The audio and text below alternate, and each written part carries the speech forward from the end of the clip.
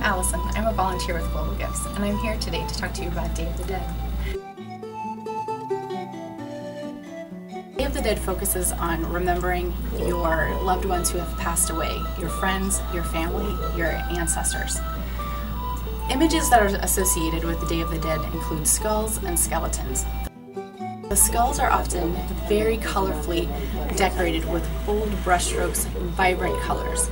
The skeletons are often depicted wearing clothing and doing everyday activities like cooking, dancing, drinking, singing, making music, sometimes depicted having special celebrations like weddings, doing everyday normal human activities that are associated with life. Death is an inevitable part of life, and so part of Day of the Dead is embracing that death as part of life and embracing and celebrating life while we have it. Global Gifts now has skulls and skeletons for Day of the Dead to help adorn your house for your own Day of the Dead celebration.